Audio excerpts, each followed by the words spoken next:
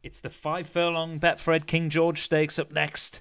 Group 2 race here. It's all that glitters. Number 1 for Leon van Rensburg. Moynihan, Paul Rhodes. The Wolf Pack, Joshua Sutherland. Westwood, Derek Hinton.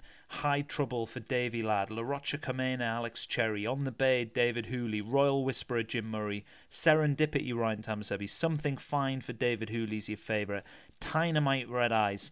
Kashmir Masquerade, Steve Rand. Grand Falls for Darren Thompson. Research, Connor Alex Ince. Sean O'Connor for Hems. Faithful Lunasa for Danny. However, John R. McClure. Mariner, Davy Ladd. Quick Madame for Steve Ran. And Wenchang Idiots, your other 3-1 joint favourite for Vinnie Gerard. And they're off and running here. So this is a blink and you miss it type race. The 5 furlong Betfred King George Stakes. Dynamite out into that early lead on the Bay. On the outside of that one of 2 here for David Hooley. His sprinters have looked really good this season. Wenchang Idiot, the other joint favourite, is going to be towards the rear of the field for Vinnie Gerard at the moment. But you know his sprinters come with a wet sail late in the day and fly home. But Dynamite in the lead now, passed by On the Bay, All That Glitters. Serendipity's in behind those. Widest on the track, we've got Faithful Lunasa. Just in behind those, Sean O'Connor, Quick Mamam, Something Fine.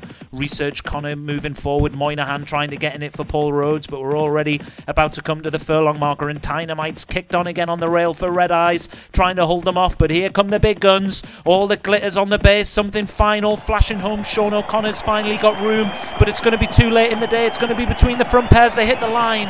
On the Bay and All That Glitters past the post together. I think David Hooley's runner might have got it on the near side. God, that looks different on the replay to what it did in real time. And on that second view, it looked like All That Glitters won it for Leon van Rensburg. Let's see what the judge decides. Could be a dead heat. Yeah, it's a dead heat. I think that's a fair outcome. All That Glitters and On the Bay here back at Goodwood for the King George Stakes. Dead heat. A really good race there. Sean O'Connor got going too late, ran on into 3rd for Craig Allen. Grand Falls 4th for Darren Thompson, and Something Fine, the more fancied runner from David Hooley's stable, in 5th.